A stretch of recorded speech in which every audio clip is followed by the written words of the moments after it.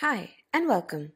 This video will show you how you can use Clappia as a Google Form alternative for adding dependent dropdowns or nested dropdowns to your forms. Although Google Forms is a common choice for making simple forms, if you need to have dropdowns that are dependent on the selection of an option from another dropdown, then Clappia offers a simple solution for this. Let's see how to do this with the help of an example. Over here, I have created an app earlier for site inspection where a survey inspector makes a site visit and captures all the details in this app. Now in this app, I would also like to capture the area and site location of their inspection. So let's see how to add this. I will go to the Design app where we can edit the app. You can also see all the earlier fields. I will then click on Add Field and then click on Drop Down. This drop-down block is very useful for users to select an option from a list of options. You can configure this block on the right-hand panel over here. There are two options, Basic and Advanced, for configuring. The first thing I will do is to change the label into Area. Under Options, I will list the various areas to select from. So it could be Area 1, 2 and 3. Keeping in mind that the options are mentioned one after the other and that there are no spaces after each option. You can also give a description to the field. This is usually to help a user to know what to input into a field, or it could be some helpful information for them. Over here, I will just type in, please select the correct area. When I click on Save, you can see the description appears at the bottom of the field. You can also mark this field as required. So if you want a user to necessarily make a selection in this field, you can enable this. When I click on Save, you can see that this field is now denoted with a red star mark. First, we will see how a regular dropdown works in the app. So I will go to App Home, where the app is live and ready to use. When I scroll down, we can see the area drop-down field. If I do not make a selection and I simply click on Submit, you can see an error message has appeared. That is because we have marked this field as required. And you can see the areas that I have listed. Now if an area has multiple sites to them, for example if area 1 has sites 1, 2 and 3, or area 2 has sites 4, 5, 6, and if you select an area, you would like to view that area sites only. For this we can have a nested drop-down. So I'll go back to the Design app, click on Add Field, and click on drop down again. I will change the label to site. Now under options, I will not be able to simply mention the sites. For area 1, I cannot mention sites 1, 2, 3 and then for area 2 sites 4, 5, 6. It will be slightly different. For example, if I am typing in site 1 for area 1, then it will be typed in as area 1 parallel bars site 1. The parallel bars ensure dependency. Similarly, I can mention site 2 and 3 for area 1. Again, keeping in mind that they are mentioned one after the other with no spaces after each option. And similarly, I can do this for area 2 having sites 4, 5 and 6. For this particular example, I will not keep any site location for area 3. Next, we go to the advanced option, and to ensure dependency, we have dependency fields. When I click on level 1 dependency, I will have to select area. That is because the site is dependent on the area selection. However, if I were to leave this blank, then in the app, the options will be listed as such. So let's see how that looks like. I'll go to App Home. When I scroll down, you can see the site drop-down has appeared in the app.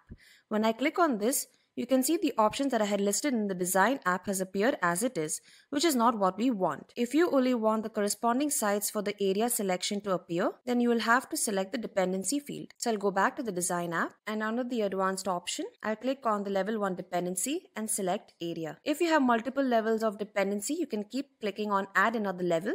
For example, if you have countries, states, cities, and they all depend on each other, then you can use this for multiple dependency. Next, we can also allow multiple selections. As you saw earlier, I was only able to make a single selection. So if you want to have multiple selections in your dropdown, you can enable this option. Now that I have added the dependency, I will go back to App Home.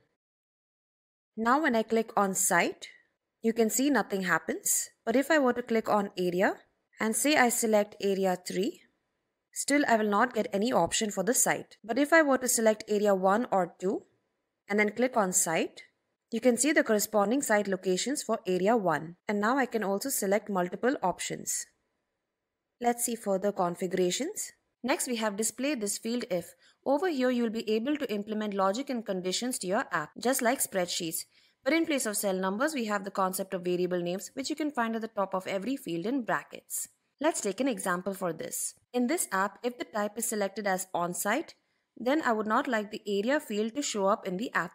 But if the type is selected as offsite, only then would I like the area field to appear in the app. To implement such display conditions, I will first click on this field, go to the advanced option, and under display this field if, I will type in @type equals to offsite. This will ensure the display condition in the app. So let's see how this looks. I'll save this, go to app home, and now over here you will notice that the area drop down has disappeared. If I select type as onsite, nothing happens, but if I select type as offsite, then the area drop down appears. Similarly, you can give such display conditions for the site drop down as well. For example, if only area 1 or 2 is selected, since they have site locations, then only would I like the site drop down to appear in the app. But since area 3 does not have a site location, I do not need this to appear for it. So I'll go back to the design app. Click on Site field on the right hand panel under Advanced option, and under Display this field if, I will type in OR and in brackets @area equals to area 1, comma @area equals to area 2. So this means that if area 1 or area 2 is selected, only then will the site field appear in the app. And this is using the OR logic. I'll save this. And now let's look at how the nested dropdown works in the app. I'll go back to app home. As you can see, both the area and the site dropdowns have now disappeared from the app. Once I select type as offsite, only the area dropdown appears. And if I were to select area 3, nothing happens. But if I were to select either area 1 or area 2, then the site dropdown appears along with the corresponding site locations. You can also see that now I can make multiple selections over here. Now that we have seen how nested dropdowns work and how to implement display conditions for them, I will go ahead and fill in the details of this app really quickly.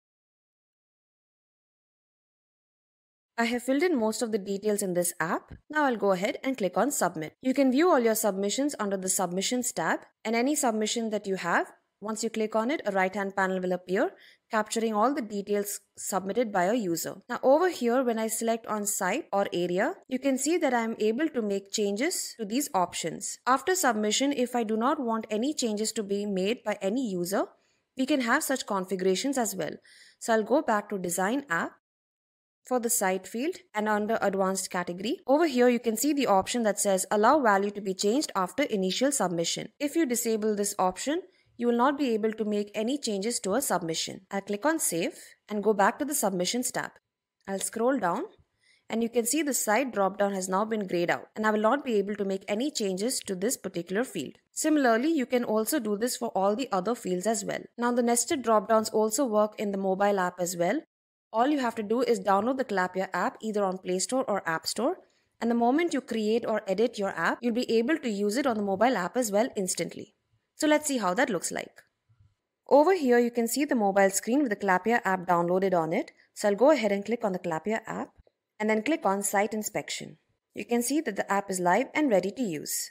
When I scroll down, you will notice that the area and site drop-down fields have not appeared in this app. When I select type as offsite, scroll down, you can see the area field has appeared.